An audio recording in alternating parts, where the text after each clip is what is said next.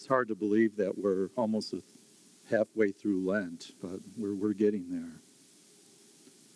If you are a person who's been paying attention to world events, things that have been going on in the world and in the church for the last 3 or 4 years, you might be tempted to say, all hell has broken loose.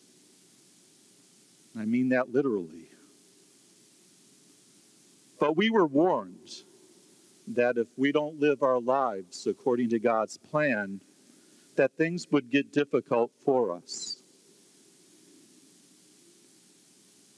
Every Tuesday evening, tens of thousands of priests and religious throughout the world pray the last hour of the office of hours, and that is Compline, or night prayer. And every Tuesday night, we read from the first letter of St. Peter the following. It's from chapter 5 of the first letter of Peter. All of us who are religious and priests are so familiar with it that I've read this over 2,000 times over the last 40 years or so. St. Peter says, "Stay sober and alert. Your opponent, the devil, is prowling like a roaring lion looking for someone to devour. Resist him, solid in your faith." Every Tuesday night, priests and religious throughout the world read this reading from Peter. The church has constantly reminded or warned priests and religious throughout history the reality of spiritual warfare. In this reading from St. Peter, there are 3 very important points that we can make this morning. Number 1, the opponent that is trying to kill us is very dangerous. He's described as a roaring lion looking for someone to devour. Right? He's dangerous. He wants to kill us. He wants to kill us spiritually. He wants to kill us even physically. And then secondly, we are told by St. Peter, never let your guard down. Be sober and alert. Don't get caught up so much in world things that you're not paying attention to what spiritually is happening around you. It can get really dangerous. And then thirdly, how do we conquer our enemy, that dangerous lion? We are told by St. Peter, resist him, solid in your faith. Live your faith. Do not compromise. Do not negotiate with the devil. Live your faith, which is truth, and live it in its entirety. I can't help but to think that many times we live in a land of the walking wounded. Sin abounds. Sin wounds us. Sin makes us miserable. And so what is the devil's job in all of this? To make sure that our wounds are foul and festering. He wants to make sure that our wounds don't heal, that they hurt a lot, so he can discourage us in following our Lord. We see the signs of the roaring lion all around us. The great modern prophet, Archbishop Fulton Sheen, once gave a great talk where he was talking about the 5th chapter of the Gospel of St. Mark with the man who was possessed by legion, right? And Bishop Sheen said there are 3 signs of satanic activity associated with this man, and when you see these signs out in the world, you know that the devil is being active. Those 3 signs are division, violence, and nudity. All 3 of those signs are prevalent in today's society. And then when the devil gets us to sin, because at first he's the great encourager, right? He says, go ahead and do it. Everybody else is doing it. Come on, it feels good. Do it. And then once you do it, he becomes the great discourager. Oh, you piece of trash. There's no hope for you. Just give up. Give up this Christianity nonsense. There's just no hope for you. So it seems like at times we are doing things in the modern world, if you're watching the news and seeing how bad things are getting, that what's being done in the modern world would have made the faces of the residents of Sodom and Gomorrah blush with shame. Because we have the fullness of truth. We have been taught all the truth by Jesus Christ. But when you dare mention these things, people will tell you to be quiet, you bigot. Do you always have to talk about the negative? Why can't you talk about something positive? But as long as we ignore the wounds of the pain that people have, that pain will not go away. We can't just merely wish it away. Oh, we can hide, we can bury our head in the sand, we can run away and keep ourselves blind, we can fill ourselves with as much hedonistic pleasure as we can drown our sorrows with alcohol, drugs, porn, but the misery only increases. It's almost like taking sugar pills to heal cancer. It doesn't work. The cancer only gets worse. Soft-pedaling the gospel message has had grave consequences in today's society. As one author says, mankind has reached a kind of point of no return. How do you put the cat of alternative marriage back in the bag? How do you put genetic aberrations unleashed into the world back into the test tube? How do you withdraw the poisons and pollution injected into the soil and oceans over the decades? How do you reverse the robot takeover of jobs? How do you turn the weapons race into another direction? How do you recover the innocence of billions of souls exposed to hardcore pornography? How do you solve these problems? By hiding our heads in the sand? No. By starting a campaign in positive thinking? No. There's only one correct answer. Drink. Drink living water. The message of today's gospel. In today's gospel reading, we see the Samaritan woman at the well, and she was a mess. She's a hardcore sinner, married 5 times, and now living with a man who was not her husband.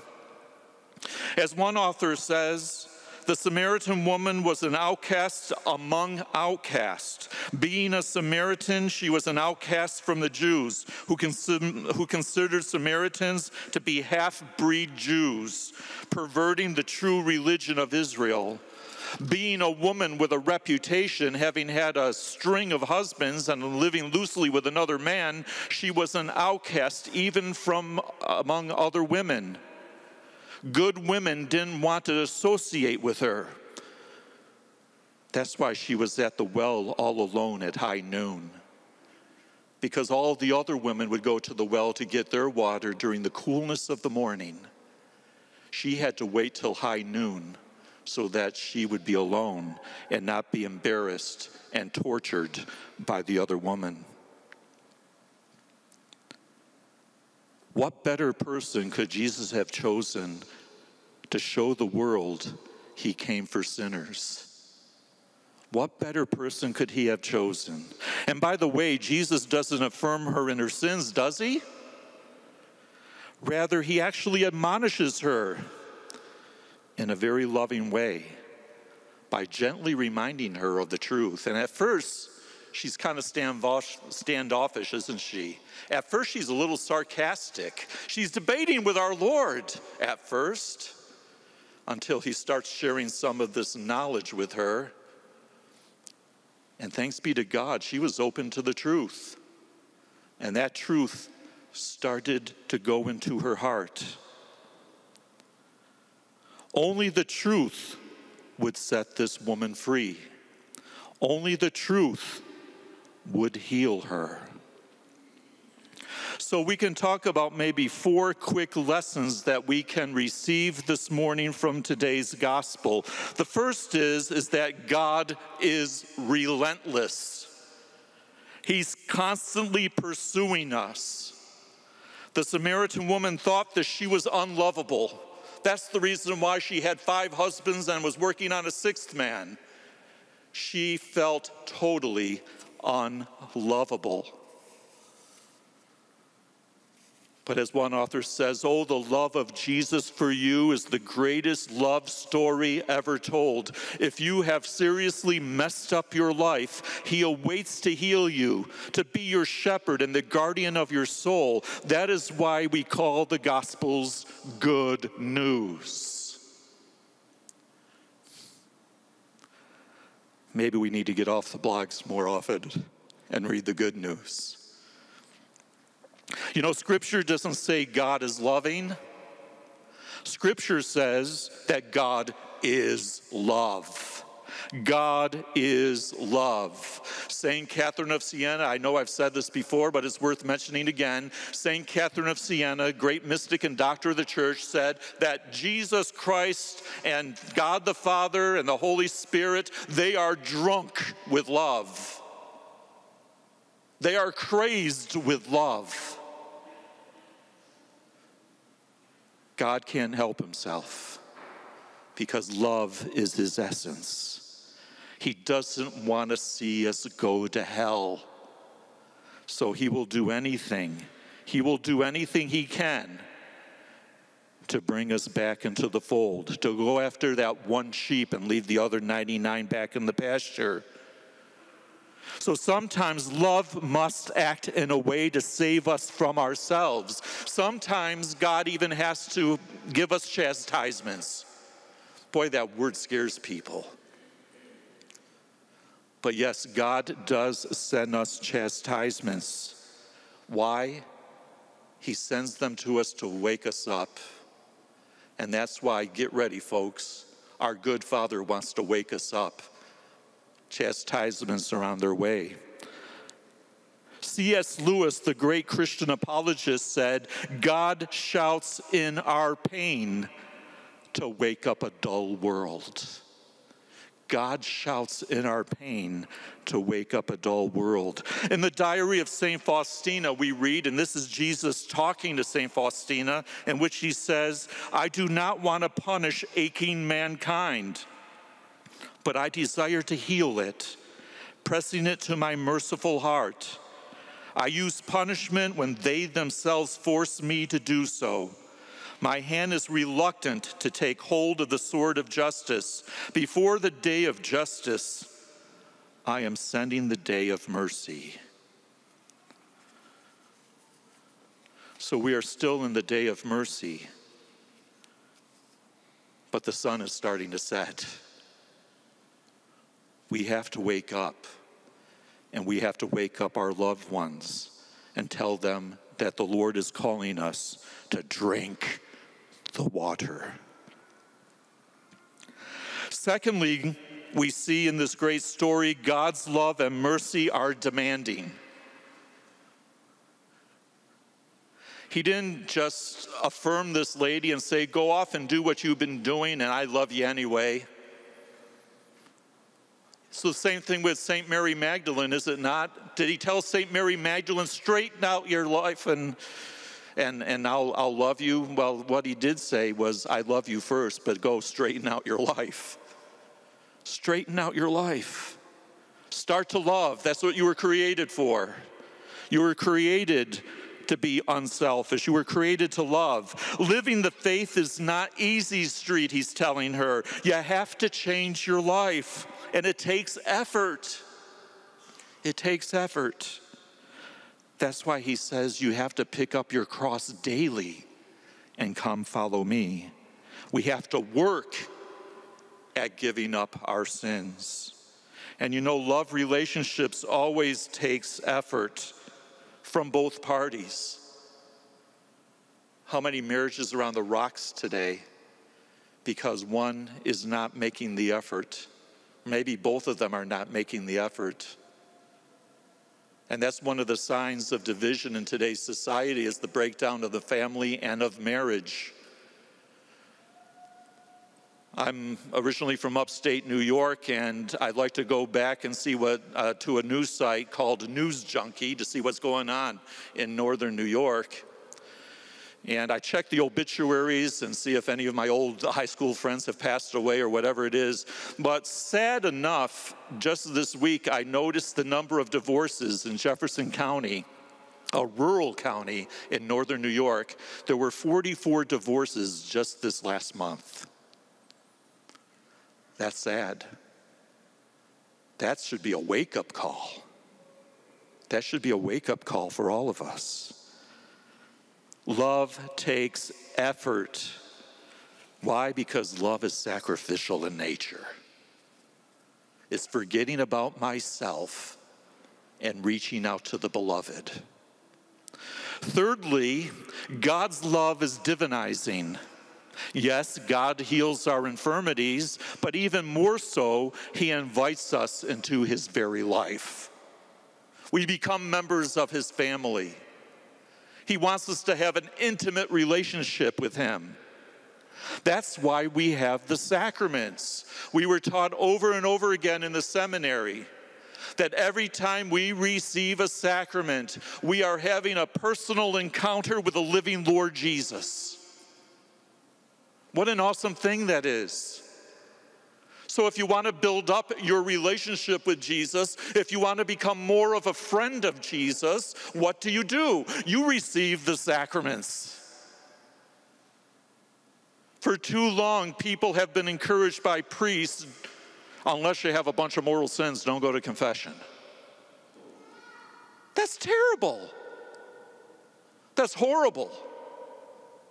That's telling people that you don't want them to have a personal encounter with the Lord Jesus in the beautiful sacrament of confession. Our late Holy Father, St. John Paul II, went to confession every day leading up to his death. He knew the importance of it. It wasn't because he was running around committing mortal sins. It's because he was coming closer to the light. And as he got closer to the light, he wanted to be more and more pure. So it's important for us to go to more masses. Let's stop doing the minimum. You know, when it comes to Christian love, we're supposed to give everything we have, right? What are the 2 commandments of love? Love God with your whole heart, your whole mind, your whole strength, and love your neighbor as yourself. He doesn't say, love God with 80%. Love God with 50%. He said, love God with everything you have. Don't be a minimalist when it comes to Christian love. He's calling us to greatness during these very hard times. And he's going to use us, very weak, sinful, weak instruments, to bring others to Christ. Which brings us to the 4th point. Jesus sends all of us on a mission. He doesn't want us to just keep the faith. He wants us to spread it. According to the Eastern Orthodox tradition, the Samaritan woman in this story today does have a name. She has a name. Her name is Saint Photina. She is a saint of the church. Saint Photina. Photina is the Greek word for light. She is one of the great sinner saints. Her continuing witness brought many people to the Christian faith. We see it already in today's gospel, don't we? She brings the town out and to see Jesus. She's already talking about it. But it's interesting to note that she was described by the early Christians as being equal to the apostles. The Samaritan woman at the well, married 5 times. The early Christians called her an equal to the apostles. Why? Because she brought just as many people to Christ as they did. Wow. Jesus wants to use us too. No matter what our talents are, no matter how sinful we have been in our past, he wants to use us too. And let that be our prayer today. Saint Photina suffered martyrdom under the Emperor Nero. Believe it or not, she was thrown into a dry well, a cistern, where she died. But let's follow her example. No matter what our life has been in the past, let us embrace the truth. Let us have a good self-examination.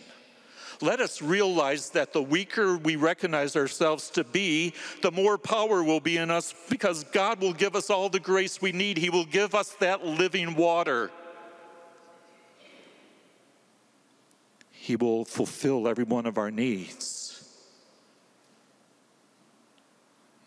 And maybe a lot of people will be saved because of us.